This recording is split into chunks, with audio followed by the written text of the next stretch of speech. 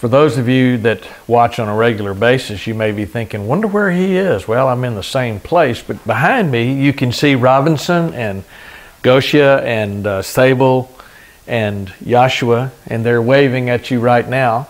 And you can't see the other people, but we shifted folks today somewhat, and I'm shifted. And, you know, we could have moved people a little bit different. We have people that are out of town today, and you know, I don't know how it is with you at your church, but even though we're in a house, we're still a church. And the last thing that you can do is ask anybody to move from their seat, because you get set into the thing where you sit in the same place. And today I would be speaking to a wall, because the people that normally sit to my left are not here. And so I decided I'd rather look at eyeballs. And I don't know if you know who Miss Bertha Smith is, but she was a great lady, and she was involved with the great Shantung revival. And if you've never read about that, the Shantung province of China, that was a great modern revival that took place in China many, many years ago. And Miss Bertha, she had piercing blue eyes. And she didn't think women ought to preach, but we decided that she came dangerously close. And Miss Bertha was really, really a special, special lady. And she said, even though I don't preach, quote unquote, she said, I like to teach to the eyes. She liked to look at people. And if I were here, I would be looking at you. So I want to look at some eyes. And I'm really grateful for all the people that are here. I'm grateful for Robinson. He was able to share this morning. I'm looking at him on my left. And he was able to share this morning in churches. And God is using them in a way that I've never seen the like of, to tell you the truth. What's going on in Pakistan is beyond compare. And when you start talking about an entire people group that God is reaching with this message of the gospel of grace, the gospel, the good news, the death, the burial, and the resurrection, grace, Jesus. His name is Jesus. Grace has a name. And they have some needs over there financially. We need a vehicle. I want to tell you that. And if anybody would feel led to help in that matter, that would be something that would really be a help. And anyway, just wanted to throw that out. Robinson was praying this morning. He says, Lord, you know the needs. You've got it taken care of. And I really am grateful for that attitude from my brother. And he does. Same thing with you. Same thing with you. Well, folks, today we're going to be in Luke chapter 4. This is the first Sunday after Thanksgiving, kind of the beginning, traditional beginning of the Christmas season. Now, we don't know when Jesus was born. We don't know. We know that it probably was not December 25th. We know that much, but it really doesn't matter, because we celebrate the life and the birth of Jesus on a regular basis, just like we celebrate the death, the burial, and the resurrection, not just at Easter, but year-round. Well, today we're going to be looking at the reason Jesus came. Last week we were in 2 Corinthians chapter 6, verses 1 through 10. And in verse 2 it says that we talked about the acceptable time. He hears and He saves. He helps at the acceptable time. And He says, behold, now is the acceptable time. And we're going to be looking at that today, what Jesus said. That was Paul talking last week. But today we're going to be looking at what Jesus said. We're going to see the reason that Jesus came, or the ministry of Jesus. In Luke chapter 4, in the first few verses, the first 13 verses, we see the temptation of Christ. He was in the wilderness being tempted by the devil. He was tempted in every way that you're tempted, and the Bible says, yet without sin. He never sinned. You say, well, I want to not sin. Well, good news is, sin is not an issue in your life anymore. You say, now wait a minute, I know sin is an issue. No, because the Bible says he who knew no sin became sin so that we might become the righteousness of God in Him. Now here's the way some people think. They think of themselves as sinners that are trying to get by, that are trying to make it, and their mindset is on sin rather than understanding that their true identity is one of righteousness. And you think about the righteousness that is yours based on what He did, and it deals with sin. As long as you're trying to deal with sin, you never will. Sin will always be in the forefront. But when you understand that is not your identity, that's when sin ceases to have mastery over you. Well, down in verse 14 in Luke chapter 4, I'm just going to read some verses, then we're going to talk about them. And we're going to see some things that to me are huge. And we're just going to talk about these things. Now, as I said before, Jesus had just come from the temptation of the devil in the wilderness. And he answered the devil every time. He answered him with Scripture. Now, I want to say this. This morning when we were praying, I was praying, Lord, I want to hear from the Word. Now understand, the Word is a person. His name is Jesus. Now the Scriptures, we refer to them as the Word, but the Word in the beginning was the Word, and the Word was with God, and the Word was God. We're talking about a person, Jesus. Does that mean the Scriptures aren't real? Nope. Does that mean the Scriptures are not inspired? Nope. Does that mean the Scriptures are not correct? Nope. Doesn't mean that. All of those things are not true. The Scriptures are inspired. Every word. They are correct. Every word. There are some people that think that parts of them are not. Some of you may think that. And I'm going to say, how do you know who appointed you to be able to spot what was right and what was wrong in the Scriptures? The problem is not that they're not right or wrong. The problem sometimes I just don't understand. And we have this thing, if we don't understand it, it can't be right about whatever it is. Well, that's not right. I want to tell you that. Verse 14, and Jesus returned to Galilee in the power of the Spirit. Let me stop and say this. Everything that Jesus did, He did in the power of the Spirit. He was led by the Spirit. The Spirit did all that it looked like Jesus was doing on this earth. Every bit of that was through the power of the Holy Spirit. He did exactly what He did, the same way you do, the same way I do, the power of the Holy Spirit. Anyway, He returned to Galilee in the power of the Spirit, and news about Him spread through all the surrounding district. Jesus, His ministry hadn't been going on for a long time now, but the word was spreading pretty quick. Galilee. That's in the northern part of Israel, and it's up close to where He lived, in Galilee. And verse 15, it says, and He began teaching in their synagogues. Well, began is not in the Greek. It just says, and He teaching in their synagogues and was praised by all. Why do we not need the word began? Because this was who He is. Not just who He was, this was His identity. This is what He did wherever He was. When He was walking with His disciples, this is what He did. He was a teacher. You teach, I teach. You mamas, I'll guarantee you're teachers. Everything you do. You say, well, I didn't homeschool. That's the thing now. I didn't homeschool. We homeschool. But you're teaching all the time, and so are you dads. This is what we do. And teaching in their synagogues and was praised by all. Now, I have a thing here. What changed? What changed? He was being praised by all in the beginning, and we're going to see that changed pretty quickly. And He came to Nazareth, where He had been brought up, and as was His custom, He entered the synagogue on the Sabbath and stood up to read. The church or the synagogue that Jesus grew up in, I have actually been in that synagogue. I'm sure there have been some repairs to that synagogue. It's still there. It's amazing. In our country, we have such a short history. But you go to Europe, and it's a pretty long history there, and you go to Israel, even longer. And you can still go to the synagogue of Jesus' youth in Nazareth. It's still there. And as was His custom, He entered the synagogue on the Sabbath and stood up to read. Now I want to say this. All customs aren't bad. Today people say if it's the custom, then we've got to throw it out. That's not true. There's some customs that are really good. And He entered the synagogue on the Sabbath and stood up to read. This was the custom too. Somebody would come in and different ones would stand to read. Okay. In Isaiah chapter 61, beginning in verse 1, this is what he was reading. He was reading Old Testament. Some people might say he was reading Old Covenant. But no, this is not Old Covenant. This is actually the covenant of grace, which pre-existed the covenant of law. So let's read what he was reading here.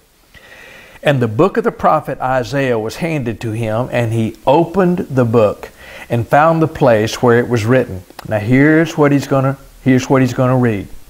He's going to read this message of release and he's going to read a message of anointing. Here we go. And he opened the book and found the place where it was written, "And the Spirit of the Lord is upon me." Now, there's no "is" in this verse. In the Greek, there's no "is" here. There's no verb at all. And the Spirit of the Lord upon me. What he's doing here, he's stating a fact. It's not like the Spirit would come, the Spirit would go. The Spirit of the Lord upon me. That's what this is saying. Upon me, because he anointed me. Now this word anointed, this is an aorist tense verb. Now what does that mean? It means it was a finished thing, finished, completed action. Can't be done again. He was anointed. Now are you ready for this? So are you. Who anointed him? The Spirit of the Lord. Who has anointed you? The Spirit of the Lord. Here's the difference. He knew it, many don't. The Spirit of the Lord anointed me, now I like this, to preach. And this word preach, it can be translated proclaim. In fact, it is translated proclaim in some other places. There are three different words for the word preach. One of them is the word that we use for standing in a pulpit or in front of people and you're proclaiming in a group. That's one of them. And Jesus did that. There's another one. It means to gossip, literally, to gossip the gospel. And Jesus did that. As he was going, he was gossiping the gospel. And we're going to see this. But to preach, present tense, present infinitive, that means as a continual action. He anointed me, completed action, to preach, as I'm going continually, the gospel to the poor. Now, the gospel. This literally means to preach the gospel. It means to bring the good news, the gospel. Paul called it the good news. Paul said it was the death and the burial and the resurrection. Now Jesus is going to be preaching the death, burial, and the resurrection. That has not come yet. The cross had not happened concerning Jesus at this time. He had not been crucified. He had not been scourged. He had not done all the things that he was going to do, but in eternity it was finished. So Jesus is preaching right here, beginning the gospel, the good news. The good news. The completed work of what he had already completed in eternity that hadn't taken place in time. He had completed and preaching this gospel to the poor. And let me tell you what this means, this word poor. It means of no wealth and no influence. These people that he's preaching to are the ones that saw themselves as the ones without influence and without wealth. When I go to Pakistan, been to Pakistan, you see a lot of poor people there. And truly poor by our standards here. But by the standards of other places that I go, the people in Pakistan are not really poor. Because in some places that I go, Haiti, you've been there, those are some poor people. The goal of a person in Haiti is to eat something today. If he's a father, his goal is to feed his children something today. The per capita income in Haiti is less than $200 a year. $200 a year. Try feeding your family on $200 a year. You say, well, things cost less there than they do here. No, they cost more than they do here. You say, how do they make it? Many of them don't, and I don't understand how they make it. But those poor there, the ones that are without wealth and without influence, you know what? Sometimes I see that it's much easier to preach this gospel, the good news, the death, the burial, and the resurrection of grace to those that know they are in need than it is to preach to those that think they have no needs. So he was anointed to preach the gospel to the poor. Then he says, he has sent me to proclaim release to the captives. I'm going to share with you a couple things. He was anointed to preach, and we're going to see that he was sent to proclaim and to set free, and to proclaim release and recovery, and to set free the downtrodden, and then proclaim the favorable year of the Lord. This word sent, this is the same word that was used. Do you remember the story when Jesus went to the guy and he was blind, and he made some mud and he put it in his eyes and he said, go and wash in this particular pool. And then when he did, he could see. And the name of the pool, when you translate it, was sent. Do you know that before and after in that place in Scripture, Jesus was referring to himself as the sent one, the sent one. And you go to the sent one and you are washed and you see. The problem is not that there are not great miracles going on. The problem is not that the gospel has not been fulfilled. The problem is that people don't see it. In the U.S., with English, we have this saying, do you see what I'm talking about? What we're saying, do you understand? And what we say is, do you see what I mean? Do you see what I mean? They don't see. They don't see the sent one. They don't know. Jesus is the sent one. He was sent by the Holy Spirit to proclaim relief to the captives. To proclaim release. You know what this word release means? It doesn't just mean set free. It means to pardon or to forgive. To forgive and give pardon to the captives. Now, he's saying here that pardon has been given, forgiveness has been given. This is aorist tense. It is completed action. This is a big deal. This is a big deal. I have a question here. Who's done anything at this point? Has any man done anything? These people hadn't even believed yet. He's saying this is so before they did anything. Do they believe it? I hope so. Many did, some didn't. Do they need to believe it? Yes, they do.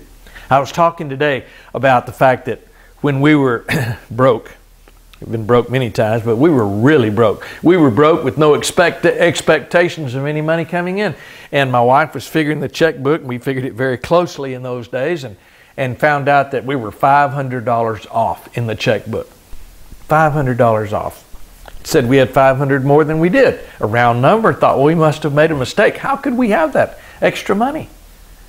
And $500 doesn't sound like so much sometimes. But let me tell you, it sounds a lot to me. But in that day, with 4 kids and no job that was paying anything, it sounded like a whole lot. So I went down and checked with the bank after we'd done all we could and found out, sure enough, we had $500 extra in there. And so we thought, of course, there must have been a mistake. And then the bank assured us, and they knew things we didn't know at that time, that there was no mistake. We, in truth, did have $500 more than we thought we did. Well, that seemed like a huge amount of money. And so finally, we spent what was in our checking book that we didn't believe it was truly ours even before we knew it, and we benefited from it as we began to believe, okay, they say it's ours, I'm going to believe them, and so we spent it. It could have stayed in there, we would have had that money in the checkbook, and we would not have benefited anything from it if we had not believed it. And that's exactly the way it is with Christ. You have been forgiven. You have been set free. You were a captive to sin and death, and you are no longer a captive of sin and death. You have been forgiven. You have been pardoned. And we're going to see in a few minutes here that you have been set free. Okay. Release, forgiveness to the captives. And then he says, and recovery of sight to the blind. The sent one is recovering the sight of the blind. And then he said to set free those who are downtrodden. Boy, I like that. Set free. Again, completed action. Finished. To set free those who are downtrodden. Do you realize that the downtrodden, this is not just someone, quote unquote, who's a sinner. This is someone who has been beat down by the law. See, the law tells you all your shortcomings, all your failures, and granted, every one of them that they're telling you are true. And then the law goes on to say, and men even add things to the law, that the way you come out from under that downtroddenness is to do better, change, stop something, and start something. And I can tell you right now, if that's what you believe and if that's how you act, then you will live in total defeat for all your life. It won't be true, but you'll live there as if it is true. To set free once and for all those who are downtrodden. And then it says to proclaim. And that's basically the same word as preach. To proclaim once and for all, completed action, the favorable year of the Lord. You know what this word favorable means? It means acceptable. Last week, I shared with you when it was saying, and it was, I believe, Jesus' sentiment as Paul was sharing it. He said, behold, now is the acceptable time. And behold, now is the day of salvation. It's acceptable for you now. And the day of salvation is for you now. The acceptable time, this is the acceptable time. And you say, okay, it's the acceptable time because Jesus is sharing it. Folks, this was written by Isaiah long before Jesus was born. So this was true when Isaiah wrote it. But wait a minute. This was true before Isaiah wrote it. Isaiah didn't write it so that it would be true. Isaiah wrote what was true. Folks, this was true in the garden. It was the acceptable time in the garden. Jesus showed us, and that was Jesus, Yahweh, I am. Before Abraham was born, I am. Jesus said that. When He restored the relationship with man who had sinned by making a covering for his sin, the shedding of innocent blood. Well, it's the acceptable time in the year, the favorable year of our Lord. He is showing you that this is the acceptable time, the year of our Lord. You are greatly favored. And then something happened that's really, really amazing. And we're not going to go long today. After Jesus finished, He said this, to proclaim the favorable year of our Lord. And then in verse 20, and He closed the book and gave it back to the attendant, and He sat down. Now it's interesting. He closed the book. Folks, the book has been closed. It is finished. There's nothing else to do. Jesus was telling all the stuff that was going to happen, but He was telling it as if it were finished. Why? Because it is. Because in eternity it's finished. He closed the books. And then He did what it talks about in the book of Hebrews. He sat down. Later the author of the Hebrews writes that, and He sat down. Do you know why He sat down? Because there's nothing else to do. Folks, this is the good news. There was nothing else to do before anything was done. Because in eternity, it was all finished. There was nothing else to do, and He sat down. And the eyes of all in the synagogue were fixed upon Him. Verse 21. And He began to say to them, today this scripture has been fulfilled in your hearing. Now folks, this was a really big deal. Today, this scripture, they knew this scripture, the book of Isaiah, is fulfilled in your hearing. I got a question for you. If it was fulfilled in that day, forgiveness, pardon to the poor, those that see it, and people had their eyes opened, they began to see. He gave sight to the blind. If it was fulfilled in that day, here's my question. Is it fulfilled today? Was it fulfilled for these people that were hearing it before their sight was restored? Was it? It was. Did they know it once their sight was restored? Did they know they'd been pardoned? Did they know they'd been forgiven when their sight was restored? Yes, they did. Did they know it before their sight was restored? No, they didn't. And it's the same way today. We share these truths with people of forgiveness and restoration that Christ has done before we know about it. We tell them about it. Then God opens their eyes and they see it. Will they benefit from it if they don't believe it? No. Is it still true? Yes. And He began to say to them, today the scripture has been fulfilled in your hearing. Verse 22, I'm going to show you how some things changed quickly. And all were speaking well of him, and were wondering at the gracious words which were falling from his lips. Now, what kind of words fall from grace? Gracious words fall from grace. Grace, that's a name. Jesus. And then they were saying, is this not Joseph's son? And he said to them, no doubt you will quote this proverb to me, physician, heal yourself. Whatever we heard was done at Capernaum, do here in your hometown as well. They wanted to see some miracles. All of a sudden, it became not about what was done, but what needed to be done. Not about what was already done. Jesus said it's finished. It's completed today. It's completed here. Then they say, okay, now show us something. Do something. And that's exactly where we are today. And he said, truly, I say to you, no prophet is welcome in his hometown. We see that today. It's really funny. Where I live, good people, lovely people. People come up to me and they ask me this question. I get asked quite often, are you still preaching?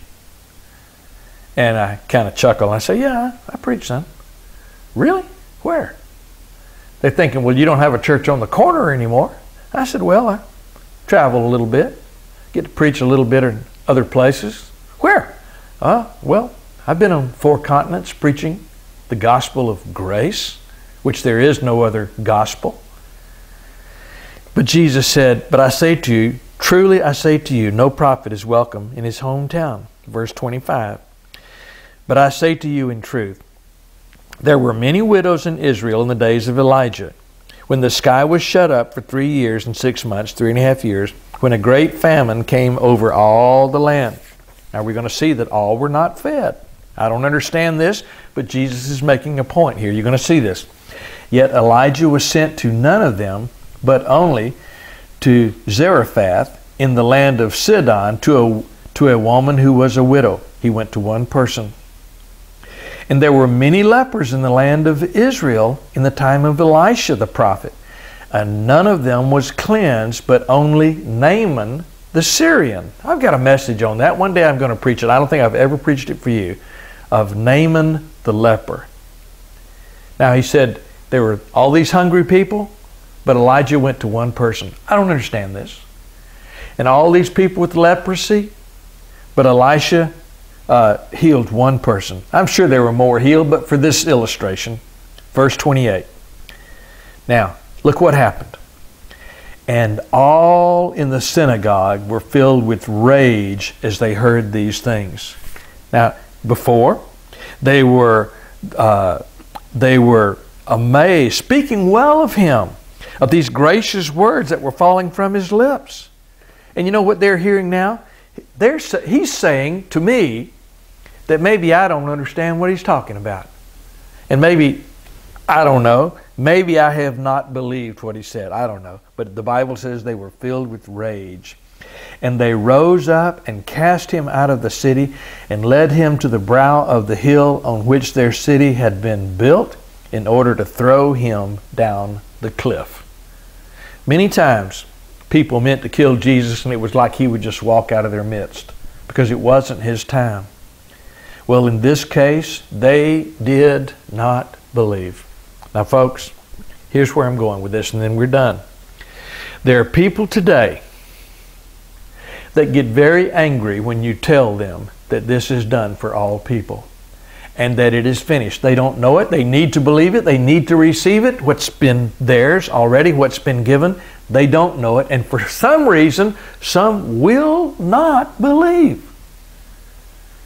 But when I tell folks that it has been given to them anyway, even though they don't know it, even though they're not benefiting from it, even though they're rejecting Christ, and they won't benefit in eternity from their perspective either without believing. But when I tell people this is finished, period, people get mad. People get angry. Now that's crazy. Is that not crazy? Because none of us deserve it. The favorable year of the Lord. Release to the captives. Who's been held captive by sin? All men. Who's been released? All men. Who's gained pardon and forgiveness? All men. completed action, aorist tense. Can't be done again. It was done one time. And you know what? We see it the first time when Jesus said, Father, forgive them. Aorist tense, he said it from the cross, for they know not what they do. But I'm telling you, that's not when it happened. It happened in eternity. Before any of us were ever born, before anything was created, before even he chose you in him, it was already completed.